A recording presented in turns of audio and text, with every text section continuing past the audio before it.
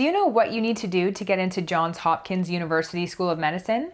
That's the topic of today's video. I'm going to go through a ton of information, including admission statistics, matriculant demographics, required courses, and more, so you'll know exactly what you need to do to get an acceptance letter from Johns Hopkins.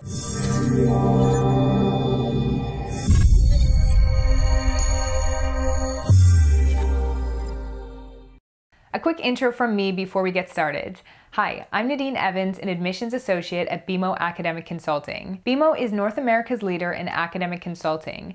We study and research admissions, and we love helping students achieve their academic and career goals. In fact, we've helped over 20,000 students get into their dream program. Before I continue, make sure that you subscribe now to our channel so that you don't miss any of my future videos. And the cool thing is, we actually give away $50 Amazon gift cards to our subscribers. Okay, so let's get right into how to get into Johns Hopkins University School of Medicine. The info that I'm going to cover is based on the university website and the medical school admissions requirements website at the time of this video. But always be sure to check statistics and requirements with the school's website or the MSAR for the most up-to-date information. Johns Hopkins is located in Baltimore, Maryland, and it was founded in 1893. They are a private university that is consistently ranked among the nation's top medical schools. They have an overall acceptance rate of 3.9%. So let's get started with what you need to do to get an acceptance letter from Johns Hopkins University School of Medicine. Firstly, I want to talk about their mission statement and their values, which is essential information because it tells you what they're actually looking for and in turn, what you need to include in your application. So their mission is to improve the health of the community and the world by setting the standard of excellence in medical education, research, and clinical care. Diverse and inclusive, Johns Hopkins Medicine educates medical students, scientists, healthcare professionals, and the public, conducts biomedical research, and provides patient-centered medicine to prevent, diagnose, and treat human illness. Their vision is to push the boundaries of discovery, transform healthcare, advance medical education, and create hope for humanity. They say that together, we will deliver the promise of medicine. So, Johns Hopkins has 4 core values that are important to go over. The first is excellence and discovery. They say, be the best, commit to exceptional quality and service by encouraging curiosity, seeking information, and creating innovative solutions. Number 2, leadership and integrity. Be a role model, inspire others to achieve their best, and have the courage to do the right thing. Number 3, diversity and inclusion. Be open, embrace and value different backgrounds, opinions, and experiences. And number 4, respect and collegiality. Be kind, listen, understand, and embrace others' unique skills and knowledge. The curriculum at Johns Hopkins is called Genes to Society, and it includes scholarly concentrations, intercession weeks, clinical skills, and development and horizontal strands. This quote on their website is very important, and it discusses research at their school. This is what it says. Research is the lifeblood of Johns Hopkins. Scientists and physicians alike, as well as students they mentor, pursue knowledge to identify and answer fundamental questions in the mechanisms, prevention, and treatment of disease, in healthcare delivery, and in the basic sciences in accordance with the School of Medicine's mission. Research at Hopkins is highly valued and can range from 2-month electives to a year or more of leave for extended study. The scholarly concentration programs offers the following 5 areas of study. Firstly, basic science. Number 2, clinical research. Number 3, ethics and the art of medicine. Number 4, history of medicine. And number 5, public health and community service. Okay, let's get straight into admission statistics. In the most recent admission cycle, just over 6,000 people submitted a primary application and almost 4,300 submitted secondary applications.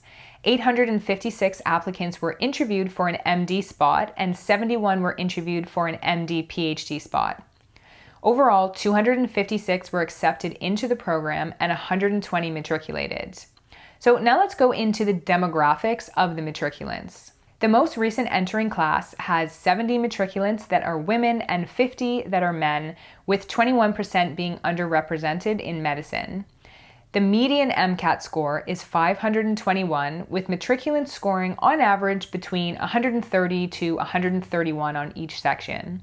The median total GPA and the science GPA are both 3.95. 74% of all matriculants have science or math backgrounds, and individuals come from roughly 25 states across the US. And then there were also some international matriculants from Canada, China, Ghana, Greece, and combined, the most recent entering class can speak over 30 different languages. So it's a pretty impressive group from all different areas. So let's look at the pre-med experience of the first year class. So basically what people's background was when they applied to Johns Hopkins. So as I mentioned before, research is highly valued at Johns Hopkins. In fact, 98% of all matriculants have research experience. Approximately 83% have community service and volunteering experience that isn't related to medicine, and 92% have community and volunteering experience in the medicine and/or clinical field. 92% have physician shadowing experience, and around 30% have paid medical and clinical experience. So this really gives you an idea of what kind of experiences you should have in order to be competitive. So now let's go into the prerequisites for Johns Hopkins. Number 1 is college biology with lab, 8 semester hours. Number 2, general chemistry with lab, 8 semester hours. Number 3, organic chemistry with lab, 4 semester hours. Number 4, biochemistry. Now, in this case, the lab is not required and you need 3 or 4 semester hours. For 5, you need 24 semester hours in the area of humanities. So this would include things like sociology, economics, philosophy, and the arts. And then the social sciences would include political science and anthropology, and/or the behavioral sciences, which would be psychology, for example. 2 of these courses need to be writing intensive classes. Number 6, you need calculus and/or statistics, so 6 to 8 semester hours. And then lastly, number 7, you need general college physics with lab, and you need 8 semester hours. Now, there are a few recommended courses that aren't required, but obviously it's a good idea to have these. So there's statistics or epidemiology, at least 1 semester or 4 hours they recommend. And then there's principles of genetic at 4 hours. It's also worth mentioning that if you're applying and you haven't completed your biology within the past 4 years, then it's recommended to take an additional course in mammalian or molecular biology. Keep in mind that online courses are not acceptable as prerequisite coursework, but they do accept AP credits. All right, so how do you apply to Johns Hopkins? The application process consists of a primary and a secondary application, which are sent through AMCAS. AMCAS opens in May, and applications must be received no later than mid-October. You'll need 3 letters of recommendation, and you can submit up to 6 letters. For MD/PhD applicants, you're required to submit 5 letters. Interviews begin in late August, and once your primary application has been verified by AMCAS, you'll automatically receive a link to the secondary application. And the secondary application is required, and it costs $100, which is payable to the school itself. The MD and MD/PhD secondary application deadline is the very start of November. So let me just go a little bit more in depth into the AMCAS timeline. So AMCAS opens in early May, and at the end of May or early June, AMCAS is open for submissions. In mid-June, applications are first transmitted to schools. In July, admissions offices begin sending electronic links for secondary applications. In August, admissions committees begin reviewing applications, and interviews begin in late August. Mid-October is the deadline for the primary application, and the start of November is the deadline for the secondary application. So as you can see, those two are very close together. So you definitely want to be submitting your primary application early, as soon as possible in June. You don't want to wait so that you're so close to that secondary deadline. Then in mid-December, it's the first round of decisions sent to accepted and rejected candidates. In late January, the second round of decisions are sent to accepted and rejected candidates. In February, admissions committees are finishing their reviews of applications, and the interviews also finish in late February. In early April, the final round of decisions are sent to accepted and rejected candidates.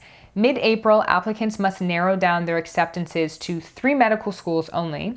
And at the end of April, accepted MD applicants have to choose a single medical school to attend, and they have to let go of any other acceptances that they have. And finally, in May is when the school will be going through waitlisted applicants. So now let's move on to interviews. Johns Hopkins interviews are in the traditional interview format, so they're one-on-one interviews, and they do also offer some interviews over Skype for out-of-country applicants. Now, Johns Hopkins also has some non-academic standards that they consider when selecting applicants. So basically, other than just academic excellence, they also look for candidates that can demonstrate the following. Number 1, leadership. Number 2, service, compassion, and humanism. Number 3, diversity. And number 4, the ability to work in a team or as part of a team. Now, the cost to attend Johns Hopkins is the same for in-state versus out-of-state applicants.